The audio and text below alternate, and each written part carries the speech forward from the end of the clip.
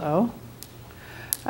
So today we're going to talk about web type, which is one of those topics. I think last year at this time at TypeCon, I was always like, ooh, I don't really want to talk about that. And this year we're presenting about it. So excited to be up here. I work at Creative Live. I'm head of design and education. And my name's Justin, and I'm actually a software engineer at Creative Live. Has anyone here heard of Creative Live? So we do online education, and the classes are in photography, design, and the category called money and life, which is very general. So what we want to talk about today is what are the things that you need to know about web type to effectively teach typography today. And how this talk came about is I taught at the undergraduate level for many years, and I always worked in education. I taught at the School of Visual Arts and later at Pratt. And then I moved back to San Francisco from the East Coast, and I found myself working at a startup. But I still wanted to teach, because one of my things is like I always want to be teaching. But I started teaching at General Assembly. So have you guys heard of General Assembly? So I was teaching groups of people that want to become UX designers that didn't come from a design background. And normally, like, I can teach typography with my eyes closed and I'm really into it, but they started asking me all these questions that I couldn't answer because I wasn't versed in web type. And so I realized like there's a bunch of stuff that I needed to learn in order to effectively teach a typography class to UX designers.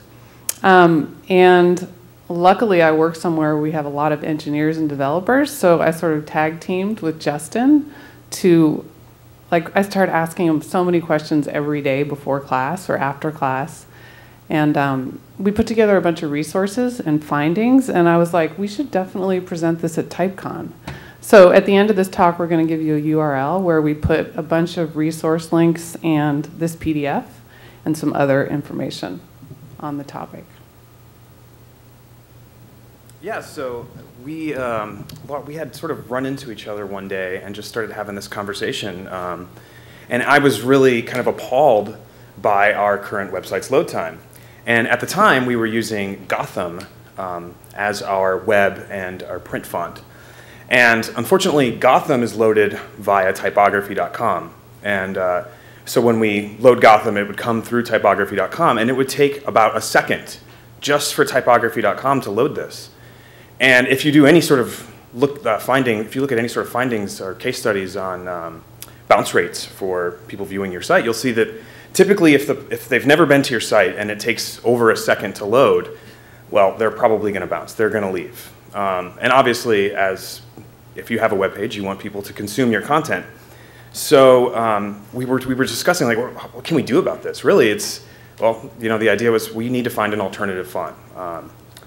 So yeah, we use Gotham for print and web, and so we found an alternative, which was Proxima Nova. And we were able to load this, decrease our page load time by a second, and essentially get something that would still comparable to our current brand font. It was funny too because our creative director and our CEO were like very married to Gotham, because Gotham is our logo typeface as well. So this idea that we have to use Gotham consistently across the board, which I totally agree with, except for when your product is a website and you have HTML text and it's taking too long to load, you have to be willing to be a little bit flexible. And so this was really interesting to me because I'm rooted in consistency. And I just sort of want to clarify, like when we talk about Proxima Nova as our HTML font, we're talking about like the text in the site. So anything that you can select, like the instructor bio. And then in graphics, we're still using Gotham. So anything that's an email graphic, or sometimes we have graphics on our site that have text in them, that's always Gotham. So it's interesting because, well, it's interesting to me, and I think probably to you guys too, you've got Proxima Nova side by side with Gotham. And here you can see like the back to school sale 40% off text is a graphic, so that's Gotham. And then the other text is Proxima Nova. And normally I would tell my students like never mix two sans serifs, you know. But in this case, it's interesting to me because like the load time was such an issue. So. Yeah, so one of the things that we did once we made the switch from Gotham to Proxima Nova is some of the software engineers or front-end web development engineers put together a sort of typography style guide. And we worked with the design team and said, okay, we want to have consistent styling across our pages. And as we scale our engineering team to have more front-end developers, we want to ensure that the HTML markup that they're writing is going to be consistent with our brand. So what we did was we put together some sort of CSS style sheet that would say whenever we use H1s or H2s or paragraphs or links, that these would have these sort of consistent stylings, font weights, font styles, etc. And this really, really helped us to stay, to move faster with putting out more content on our site, and we were able to be more consistent with our brand.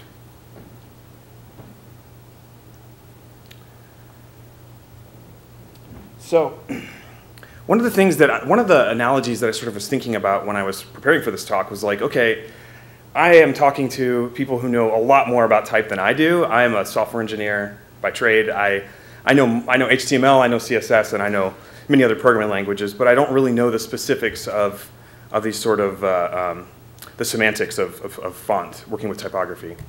And so I started thinking about what's a good analogy. So I said, okay. When you have print, you're essentially you go the printing press. The press is going to be stamping this on a page essentially, or laserjet printers or whatever. But the browser essentially, whenever you load a page, it's doing the same thing. Whenever somebody loads a page, you are stamping your design onto this website for them to view. But the problem with the web is that it's ever changing and it's dynamic. And it's hard to have that sort of consistent layout if you have these columns and you have these sort of font weights and styles that you want across mobile, web. And as we're seeing now, we even have Apple TV and Roku. We have applications we have software that's now running on your television. And if you want your brand to be consistent, you really need to think about these things thoroughly. And so we just kind of put together some sort of overlap of what we thought would be what would be the overlap of some of these things, such as some of the terms that are used, the differences between print typography and web typography, and some of the rules, because there's still a lot of print rules really would still apply to web. So one thing that I realized when I was teaching the General Assembly students is that they were all working in Sketch as their primary tool. How many people here have used Sketch? So I hadn't used it. I was using InDesign, and I was speaking in InDesign terminology, like leading and kerning, and I was assuming that everybody was working in point sizes and starting at 12 point. And then I realized they're all working in Sketch because it's less expensive. It's not a cloud-based subscription model. And that's the software that's sort of becoming the norm for UX designers. So I've just sort of taken a screenshot and put them side by side. And it's really scary. I was talking to somebody earlier about the fact that a lot of these visual designers are using Sketch to set type, which kind of makes me cringe. But that's the reality, is just figuring out where the terminology is different and where it's the same. So one thing that's very different is the size measurements of the typography. We work in points, and then pixels is sort of the measurement for web type. And I noticed also that when you start working with type in Sketch, it defaults to 20 pixels. So it's like Microsoft Word is 12 points, Sketch is 20 pixels, but they're basically the same size aesthetically. Leading, so that's something that we talk about a lot. In CSS, it's line height. I'm just going to say your part. Yeah, originally, we were like, web, print, web. So with alignment, in CSS, it's a markup that's sort of familiar, text-align. And then you have to figure margin and padding to get it right. And then letter spacing is tracking for us in print. And then for the web, it's letter dash spacing. And then kerning, which when I was talking to Justin, I was like, well, what about kerning? And he's like, what's kerning? And I'm like, what? Yeah, and for CSS, there actually are some new standards being put out where you can have some control over kerning, but these standards aren't really adopted by most of the major browsers yet. And so I find that it's better to sort of solve this by choosing the right typeface that has the proper kerning already set. And this sort of leads into how do you actually choose a web font? And so I kind of thought about like, okay, what would be like the priority list when I'm working with a designer, or I'm as a designer working with a developer to sort of choose these fonts? And the three things that I would say are sort of, and I should have had a slide for this, but I didn't, were number one, obviously legibility. Two would be, maybe less obvious, would be performance and feasibility. Because as a designer working with a developer on a web application, you really need to be thinking about, well, how long is it going to take for these assets to load, whether that's images or fonts, and obviously particularly fonts here, and then feasibility, right? And this is probably less so with typography, but more to do with actual like web design.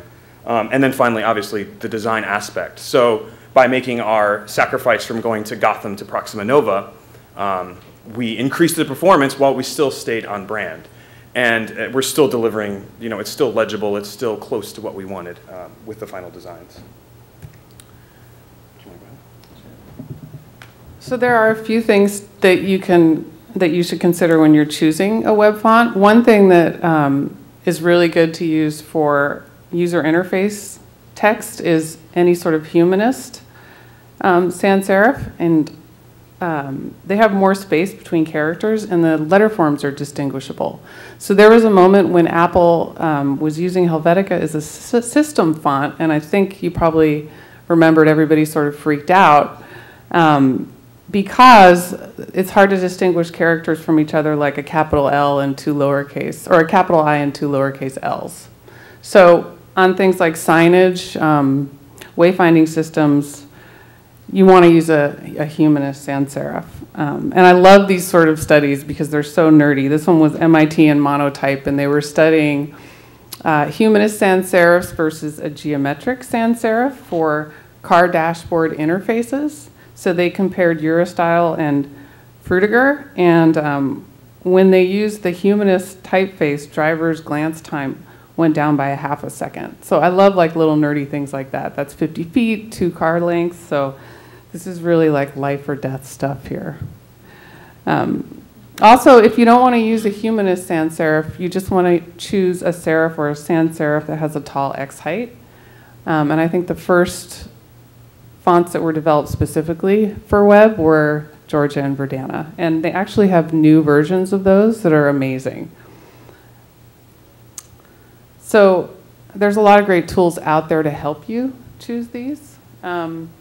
Adobe Typekit, and there's another really good one called TypeWolf. These are on our list of resource links. I think there's other stuff.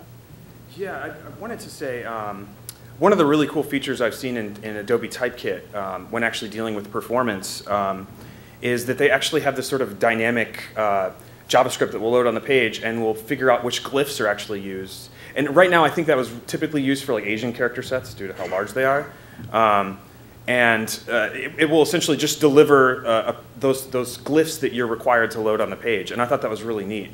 And from my understanding, I've actually was just reading that the CSS standard, the World Wide Web Consortium, was looking at sort of like allowing developers to do this in the future with any sort of font that they're loading, which would be really neat because then we could deliver just the glyphs that you need to load on the page and to style your particular content with the way you want it to be styled. And I think that's it. Yep.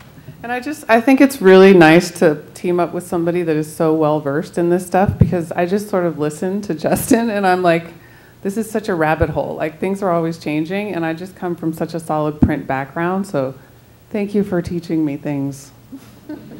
Thank you.